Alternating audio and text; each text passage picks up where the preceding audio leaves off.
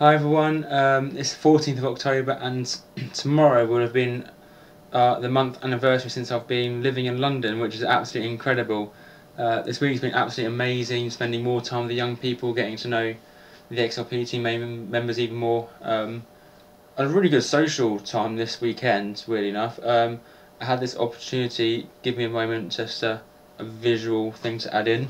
I went to Wembley to see England play against San Marino, and that was really good, winning 5-0.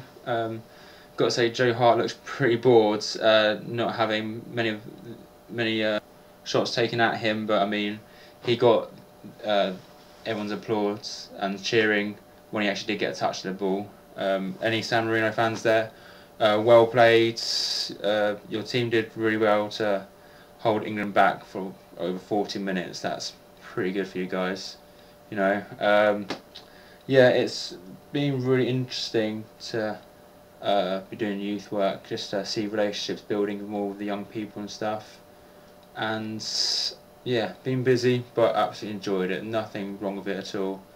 There's been this thing that's been going on inside me, like my passion for youth work has always been there. It's just a constant thing. Since I was coming up to 16, I think it was. Yeah, coming up to 16, I've always had this passion for youth work since I was 15, and now there's something that's inside me that wants to explode. That passion's trying to get bigger, as if like it feels like God say, yes, I want you to be a youth worker and to serve me, but there's something even bigger planned for you, and you haven't heard a bit of it at all. So it's like now I'm sort of having this like spiritual like wrestle with God, saying, "Come on, God, just tell me what it is." But we have to be patient, and sometimes we find out really difficult in this day and age to actually be patient. We just want things there and now. This could take weeks or months or maybe years to find out what this big plan God's got for me that's even bigger than this plan for me to be a youth worker. You know, it's really interesting, but I'm looking forward to hearing about it. So yeah.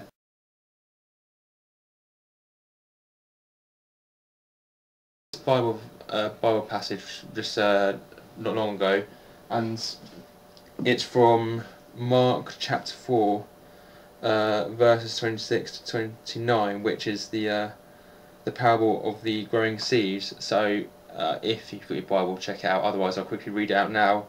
This is from the NIV version. He also said, "This is what the kingdom of God is like. A man scatters seed on the ground. Night and day, whether he sleeps or gets up, the seed sprouts and grows, though he does not know how. All by itself the soil produces grain, first the stalk, then the head, then the full kernel in the head.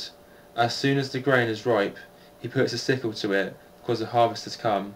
I thought I'll try and add some Bible verses to these video blogs, just to sort of describe what I'm going for at the moment, and I think that really speaks for when I realised the relationship's building. The fact that the kingdom of God is like this growing seed, that without me knowing, like night and day, it's growing. And I guess in the same way, that's how relationships grow. They don't happen in an instant. It grows slowly, and we don't realise it until later on when we actually see things happening. So like with the wheat, the different parts of it could be the fact that the young people are telling more about their life, like their families, and just how they're doing and stuff. It's a massive step towards that relationship.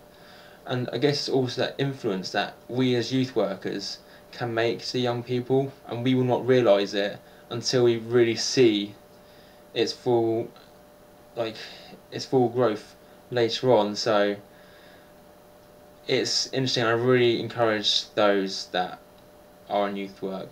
I mean, I've only started, and I know many of you got way loads more experience than me, but just to realise how much you have done with the young people. You may not realise it, but you have done loads. And yeah, I think I also got to talk about now about my XRP teammates. I do it every single week, but I've got to keep it going. They are absolutely incredible. Our friendships are just building more and more, and we're just having such a good laugh.